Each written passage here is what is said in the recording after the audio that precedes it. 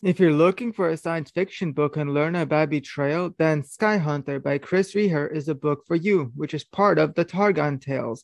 Nova is a pilot for the Union who comes from a military family and is trying to get enough experience to be a Sky Hunter, experience that comes while the Union is at war with rebels.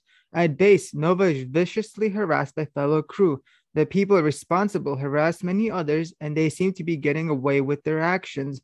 While on a mission, Nova gets captured. While a prisoner, Nova finds out information that contradicts the ideals Nova believed in. Seeing the war from the perspective of the other side, seeing the impact of the war on the civilians caught in between, Nova experiences the brutality and toll the war takes up close, which is a viewpoint not seen by pilots who see the action from far away. Worse, Nova sees the rebels have supplies and weapons that come from the Union. That means that there is a problem with smuggling, a mystery that needs to be resolved, but proof is needed, and potential key witnesses seem afraid of speaking up. This is a story about questioning one's beliefs. This is a story of what it takes to stand up for what is right.